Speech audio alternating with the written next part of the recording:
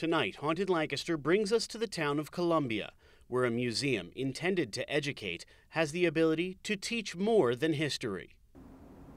I mean, there are those things that go on that can't be explained, so by rational thought. So, I mean, I guess by definition that would be paranormal. The National Watch and Clock Museum is dedicated to preserving the history of timepieces, from the earliest to the most recent. They all have a story to tell. We have wristwatches that were owned by World War I veterans that saw their service. You know, we're with them while they served in France in the trenches. We have a tower clock in this room that was in Trinity Wall Street's church tower on 9/11. So it saw that day's events and the suffering that went with that. Being present for such moments of intense emotion can leave an imprint on an item. That could be one reason museum employees never feel alone. One recent encounter was so strong it was caught on one of the museum's security cameras. I think it was about 7 o'clock, 7:15 in the morning.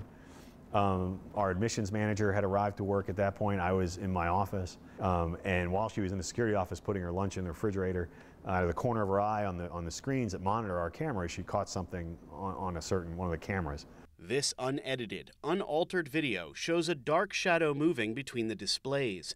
The worker was so shaken she called in her boss to review the footage.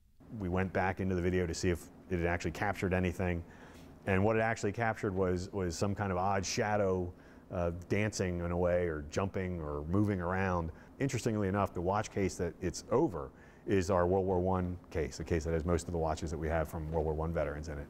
With each clock holding memories and possibly the personality of its former owner, footsteps and strange occurrences here have become commonplace. We will hear random chiming from a clock that has just decided that it's going to chime.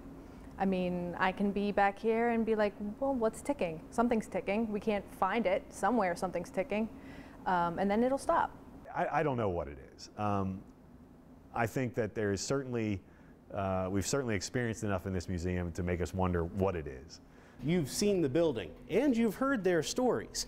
Now it's time for you to decide. For Haunted Lancaster, I'm Peter Taraborelli.